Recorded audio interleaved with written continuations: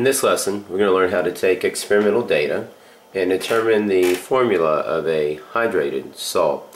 So in this case, we're going to try and figure out how many moles of water it takes to incorporate into the crystal lattice structure of sodium carbonate. That is, how many waters for every 1 mole of sodium carbonate. To do so, what we're going to need is the mass of our hydrated crystal, the crystal with the water in it, before we heat it. By simply heating a hydrate, you should be able to drive off the water, and if you liberate the water, you're going to create a salt without the water, called an anhydrous salt. So this lab's pretty easy to actually do. So you're going to need two masses. You're going to need the mass of the hydrated crystal before you heat it, and the mass after heated, the anhydrous salt. So let's take a look at some experimental data. We're going to start off by heating a hydrated salt, and the mass of our hydrated salt here is going to be 2.714 grams. And upon heating this hydrated salt, we're going to liberate the water. We're going to drive it off. Now, not all hydrates, simply by heating them, will allow you to drive off the water, but quite a few of them can. So we're going to take advantage of the few hydrates that when you do heat them, you can liberate the water.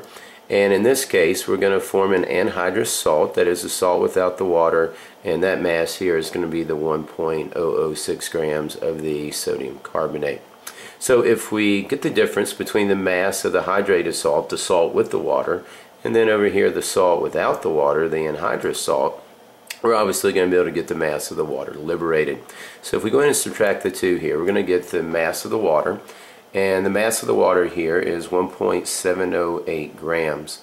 Now that we have the mass of the anhydrous salt and the mass of the water that's liberated, we can simply set up a ratio between the two to figure out how many waters were initially embedded within that crystal lattice structure of that salt.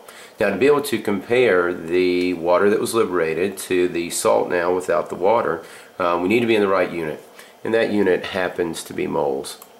So we're going to take the 1.006 grams of the anhydrous sodium carbonate and the amount of water that was liberated, and we're going to change these units to moles.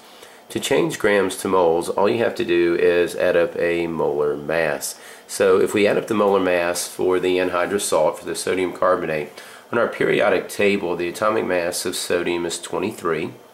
For carbon, the atomic mass is 12, and for oxygen, that is 16. So if we take advantage of those numbers, we can say 2 times 23 plus 12 plus 3 times 16.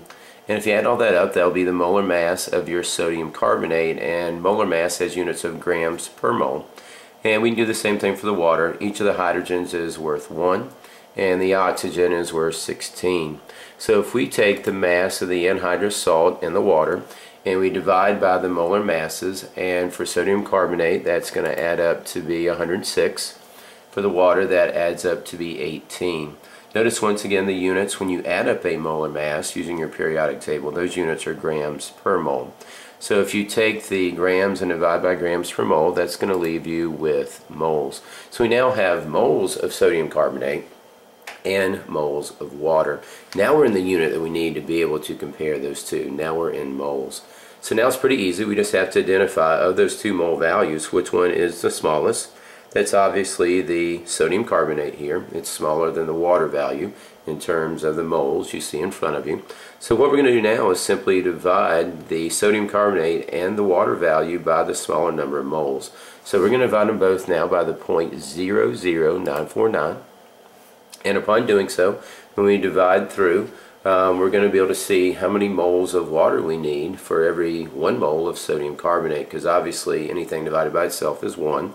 So we're going to see for sodium carbonate, we're going to need a ratio of 1 mole of sodium carbonate to 10 moles of water, because when you divide the 0.0949, the initial moles of water, by the moles of the sodium carbonate, that obviously gives you 10. So if you want to get the ratio between the water and an anhydrous salt, all you have to do is take the mass of the water, the mass of the sodium carbonate, change it to moles, that's what you see in front of you here, and then divide by the smallest, and you're always going to get a ratio of waters to 1 mole of anhydrous salt. So we actually want to write a formula here for the sodium carbonate with water attached. We would now simply show the formula with the 10 waters embedded in. So we just solved for x, that was 10. So what we see here is the formula is Na2CO3 dot 10 H2O. This would be sodium carbonate decahydrate.